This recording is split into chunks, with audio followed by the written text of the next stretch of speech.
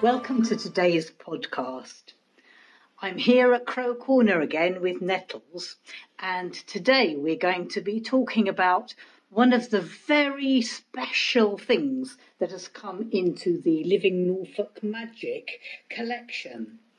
And it is an oracle deck called the Witch's Guidance Oracle, which was made by Pherlin the Fair a few years ago.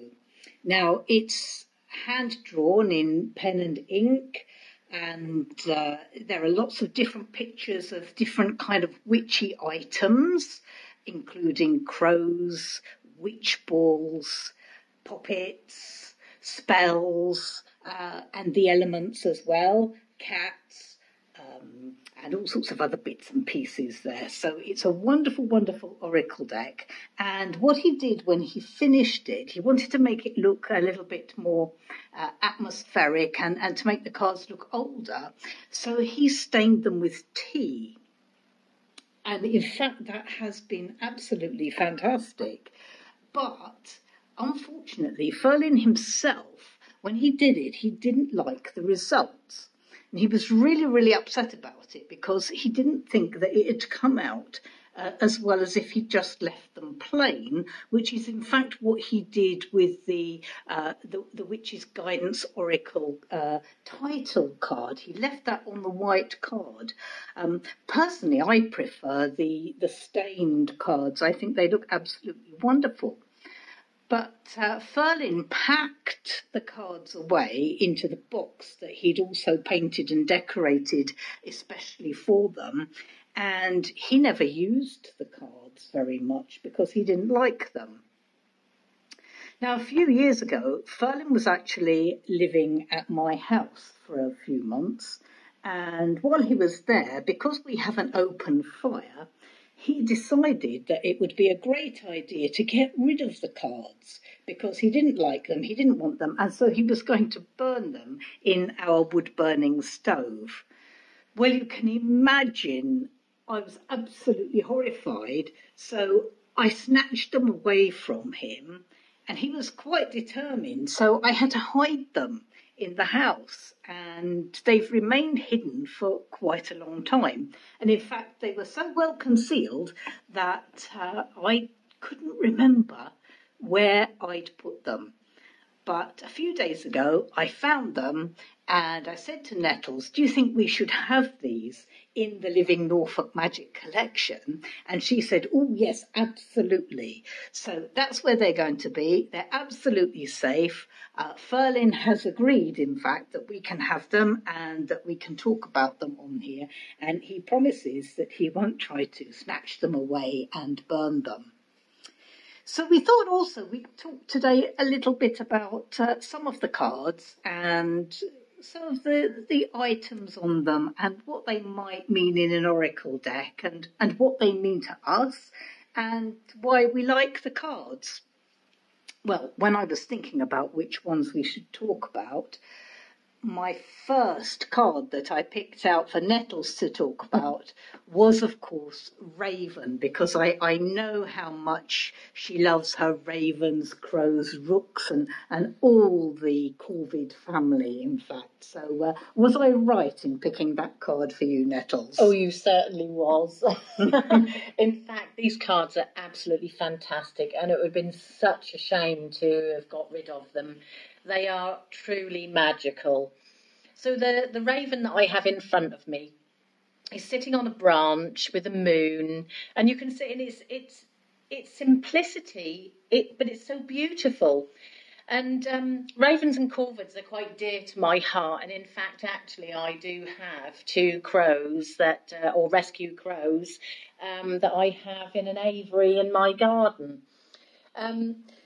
Crows are so intelligent birds, and, they can solve problems. So when you see ravens or crows on a card, it's about intelligence. It's about, sort of being able to solve problems. To me, when I first, thought crow was going to be one of my magical animals or guides, It actually came to me first. I don't know whether anyone has seen Brandon Lee's The Crow. Oh, yes. And of course, the crow comes and they are like the gatekeepers to the other world, which is what they are. They are keepers of the knowledge. I mean, we have Odin and his ravens who fly, and, you know, thought and memory. So, and they are like, they're bringing back all the wisdom and knowledge. So, you know, to me, Raven is about wisdom, knowledge, gatekeepers of the other world. They, for me as well, when I want a question answered, I will quite often be thinking about something, and quite often crows will fly over, or they will be there. I will hear a call. So, yeah, they are very, very special to me, and they are one of the things that, or birds that help me on my journey, and give me the answers to my questions. And I think Pherlin has done a particularly good illustration of the crow there, hasn't he? It's absolutely brilliant. I mean, it's holding like either a little ball or a berry or something in its mouth, and could, you know, and it's got a crescent moon on it. It's sitting on a branch.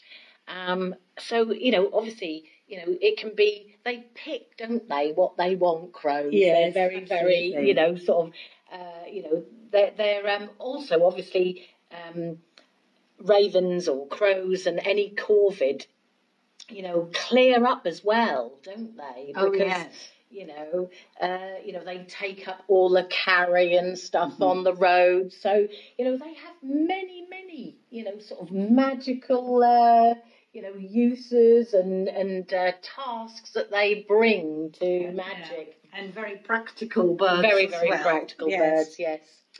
In complete contrast, I rather like this card of the green lemon. It's actually the spell, the conjuration of the lemon and pins. Oh, yes. Which is in You have one, don't you? I do indeed, yes. The idea for doing this spell is from Leyland's Aradia, or Aradia, however you want to pronounce it.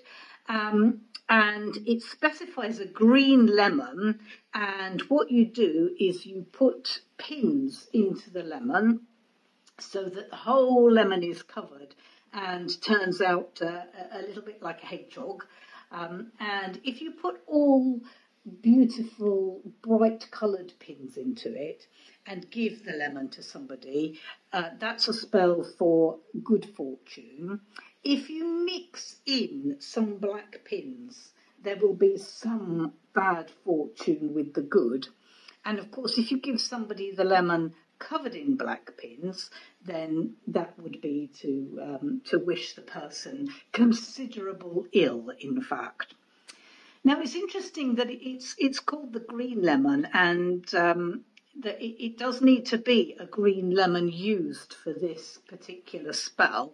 Now, some people do tend to think that a green lemon actually means a lime, but this isn't in fact the case, because what it means is it means an unripe lemon. And the reason for that is that if the lemon is unripe when you make the spell, it preserves much better. Now, the one that you mentioned that I made quite a few years ago, I mean, that dried up beautifully. But I was really fortunate in being able to get green lemon and unripe lemon from Cyprus, because our friend Matthew was living in Cyprus at the time, and he actually got the lemon for me. It's not that easy to get them here. You have to keep asking greengrocers if they've got any green lemons. And, you know, sometimes they do have one in a large box that might not be properly ripe. But this is a lovely card. So I would say that the meaning here is that you're going to get, you know, some bad things and some good things, because Pherlin has drawn this with an equal mix, actually, of dark and light pins. You know, so it's not all good, but it's not all bad either. Whether that suggests that it's somebody wishing you that, or it's just a matter of fate. That's right, because you've got the dice cup on there, haven't you? You've got the rune of the dice cup. So, again, what will your fate be? You throw the dice. I mean, what fate will you have? Yes, exactly. And if you look really closely at the dice in the corner there, you can see that on the top of it's actually the Gifu rune. It has got a Gifu rune on. Yes, it has. Yes. What do you think the rune is on that? Do you think that's Largu's or is it Iwa's? Do you think it's hard to say, isn't it? It is. Possibly Iwa's, I think. Yeah. Yes, it's hard because it's disappearing into the distance, but it's, isn't it? Again, it's a little bit of the mystery, isn't it? Oh, yes. And of course, there are no set interpretations for these cards, and very often you would interpret them differently depending on what you were asking and what came through to you at the time of doing the divination.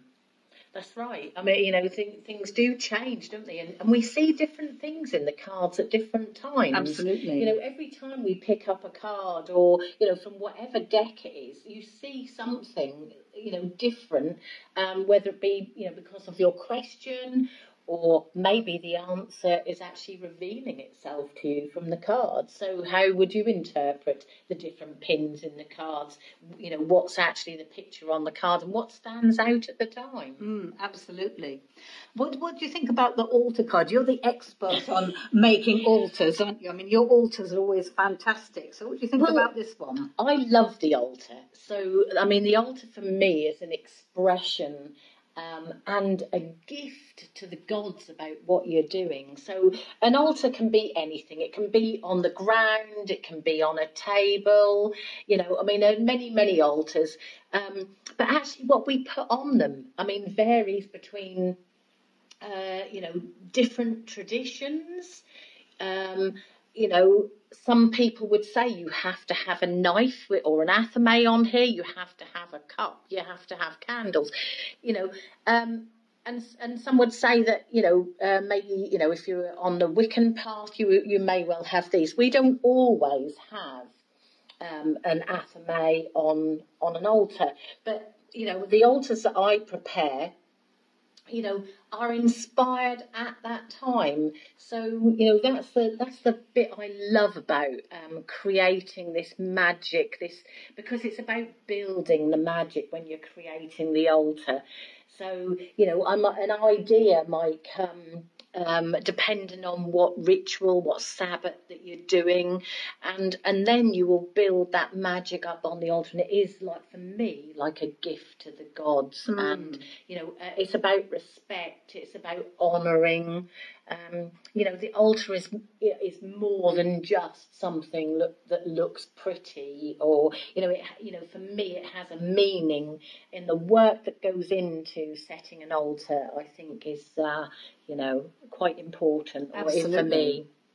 Yes, and of course people can see one of your altars on the Living Norfolk Magic page, because the one you made for the autumn equinox this year is actually featured on that page, isn't it? Yes. But this one's a really simple altar, in fact, isn't it? With a deer skull in the centre and two candles either side of it. Yeah. Just a feather, an athame, a cup, and a little dish in front of it. That's right. Yeah. So, some people like to have representations of the elements on their altar.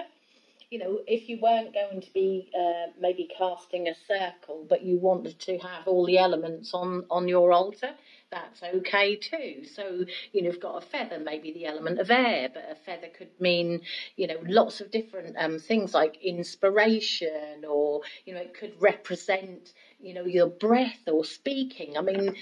All these things, whatever you put on an altar will be personal to you at that time. Absolutely. And of course, sometimes people do put a witch bottle on an altar as well, don't they? And Pherlin has actually done a witch bottle card here, which is rather lovely. He has, yes. It's partly traditional, but it's got some extra things in it as well, hasn't it? Because it's got what looks like to be a nail, and it's got various pins in it. but it's also got some leaves as well. That's right. Yeah, and he's depicted it as having a cork with wax over the top, which is rather lovely because I happen to know that that's how he normally makes his witch bottles. He does, yes. We've had some in the past, haven't we? And we've worked together and we've made witch bottles and they've been sealed with wax. And he's made them for all sorts of different things, hasn't he? There are protective ones. Yes. There are ones to attract money and love and various things that he's done. And one of the things that I particularly love about them, which you don't see once they're completed, is that he always gets a pin with a glass head and puts it through the cork in the top of the bottle before he pours the wax over it, which I think is a lovely idea. And obviously he chooses the colour of the pin according to the kind of spell that he's working. But he is indeed a very creative worker of spells, isn't he? He certainly is, yes. And we've actually made a few witch bottles ourselves. We've actually done witch bottles for the elements when we've been working with the elements. Obviously there's been, you can use witch bottles. They can be spirit bottles, can't they? So, Indeed. There are many, many ways in which you can use bottles in magic. So... Looking at that one, though, I think this particular card is probably about protection, isn't it? It is. Because it Most looks definitely. like that kind of witch bottle, It doesn't certainly does. This is definitely a protection witch bottle, say, with the pins and the leaves. And Whether you should actually put it in the fire or not, I'm not sure. I'm never fond of that idea of putting them in the fire. I prefer the idea of burying them outside the house, in fact, because I think the explosive nature of them when you burn them is... It's a bit worrying sometimes, isn't it? Yes, I wouldn't want to put one in the fire. I mean, I think burying for me would be the way forward. Much the safer option. Mm. And of course, another one that he's done here is the poppet, which is rather lovely, and that's another one with pins in it. So... It certainly is, and he's got the feathers on there too, hasn't he? Yes. Actually, the poppet reminds me slightly, although you can see its material, reminds me of the straw man, sort of. It's funny you should say that, because when I first looked at that, I thought, oh, he's done a poppet made of straw. And then I realised, no, it's not straw. It's just that the ends of the material for the limbs are very, very raggedy. Ragged, yes. Yeah. But it is sort of, it's almost halfway between a straw one and a fabric It one. is, yes. Oh, I think it's wonderful. So, you've got, there's 3 pins on this. Whether that's got any significance or not, who knows? It's absolutely beautiful. Again, like I say, that poppets can be used for many different, types of magic. They can be used for protection, can't they? They can be used for obviously doing harm. Depends on whether you've got your dark side flowing and going on. I rather think Pherlin might have had his dark side flying when he depicted I this think one. he might have done, yes. I don't think this is a healing It's not, poppet by any means. It isn't, no. I quite like the glass cane as well. That's a lovely one, Oh, isn't that's it? wonderful. I mean, some of the Victorian glass canes now you can pay a lot of money for. And I know, you've got a lovely glass cane, haven't you? An old one. But one of the ones that we both have is one that we went to a place called Langham Glass in Fakenham. And so they are handmade and local. And we actually commissioned, didn't we? We did, them didn't to we? make Yes. us a glass walking stick each. They're very, very special because we were able to choose our colours and the exact height we wanted them, so that they are the height to fit us if they were a walking stick. They are, aren't they? yes. So they have a practical use. As well if we need it in the future as we get older. But no, they are very, very beautiful items, and obviously there is an element of protection as well when you hang a glass walking stick at your door. And also I think one of the things, I mean, when we got these, dedicated them, didn't we? Yes. When we got them, we did a lovely little ritual to dedicate for the use of them, and also, I mean, you know, you can use them for casting circles. You know, they are just a wonderful item to have in your magical collection, and especially if you can go and pick one, have one handmade yourself. I mean, the day actually started out. We were going on. It was one of our little tripettes, as we call them, and it was on our bucket list of one of the things that we were going to do was go to Langham Glass, and we wanted to do some glass blowing.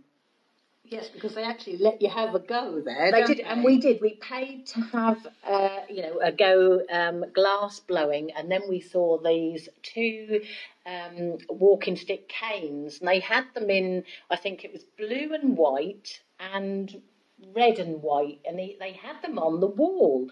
Well, of course, our eyes were immediately went to these walking canes and went, oh, will you make us one? Can we order one? And they did, and they made them for us. And it was one of their glass blowers whose name was Carl, if I remember correctly. Yes. And he came out and talked to us about exactly what we wanted, and it's so exciting to have one made especially. It is, and because, you know, again, it's, you know, a lot of our stuff in the Living Norfolk Magic project is stuff that's local to us. So the things that we're having in the collection are things that either have a connection to Norfolk or what we're working with, or, you know, like the surrounding areas, you know, outside of Norwich, Fakenham is one where Langham Glass is. And, you know, we want to support and, you know, the local communities, but also bring it, you know, it is about bringing alive that magic in our surrounding, or in our area, and all the surrounding little villages, because we have some absolutely wonderful villages and things, you know, and that we can support our local trade. It's lovely to be able to do that, isn't it? And what was interesting about our choice of timing for getting these glass canes was that one of the very significant traditions, particularly in our East Anglia, of using the glass cane is that you hang it up by the door and it absorbs infection, and you should clean it with a soft cloth on a regular basis to keep you safe from infection. And in fact, this outing was just before the whole COVID thing began. It was, wasn't it? Yes. So there was a very interesting kind of topical and magical relevance to getting them. And mind you, of course, Pherlin depicted that walking stick on the card long before COVID, and long before we had actually got our walking sticks ourselves. And he himself, I know, has a Victorian one, and I'm sure at some point he would like to get one from Langham as well. Oh, one of the little things we did as well, didn't we? Because they have the little candy cane walking sticks as well. So we actually bought several of those too as gifts for people, didn't we? Didn't we? They make lovely little gifts, don't they? And of course, if you go after Christmas, because they're really meant for Christmas trees, you can normally pick up some in the sale. That's right. Yes. In fact, actually, funnily enough, I was looking on the website yesterday, I think, and I thought, we could do with a few more of those. Well, perhaps we're going off to do some more shopping before long. So there are plenty more cards that we could talk about, but let's leave that for today. And well, we can post some more, can't we, on the Living Norfolk Magic, so you can have a look at these absolutely beautiful cards. There is one post on there at the moment with a couple of pictures on the Living Norfolk Magic page, but perhaps we'll pop a few more on there because they are so beautiful.